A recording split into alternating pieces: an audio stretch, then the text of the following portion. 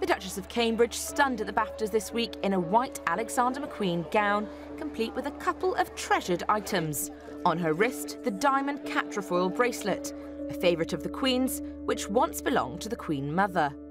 And in a tribute to Princess Diana, Kate wore this dazzling pair of earrings, made of rare South Sea pearls and suspended from a diamond drop, drawing comparisons to her late mother-in-law in more ways than one.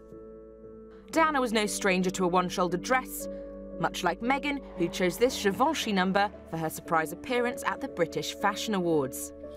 Taking inspiration from Diana, Meghan too has worn her jewellery.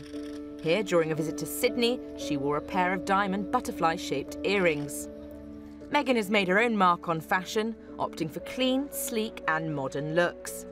And Princess Diana also wasn't afraid to put her own spin on style.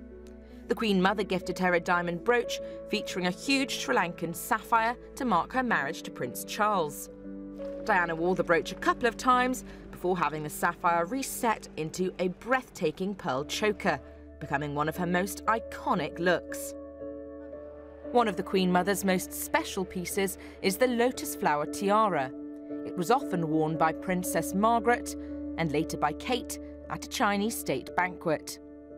Another priceless heirloom borrowed by Kate was this amazing diamond necklace, a gift to mark the Queen's marriage in 1947. While William famously used his late mother's 12-carat sapphire ring to propose to Kate, it's thought Prince Harry gave Meghan Diana's aquamarine ring, which she wore for her wedding reception. The Queen lent both Kate and Meghan tiaras for their own wedding days. For Kate, the Cartier tiara with nearly 900 diamonds to its name and given to the Queen on her 19th birthday. It originally belonged to her mother, a gift from King George VI.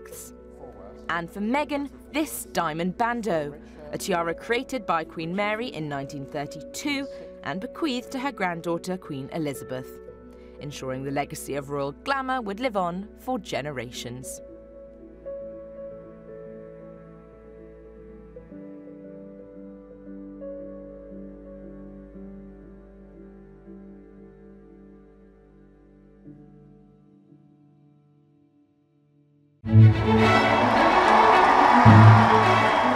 I declare before you all that my whole life, whether it be long or short, shall be devoted to your service and to the service of our great imperial family to which we all belong.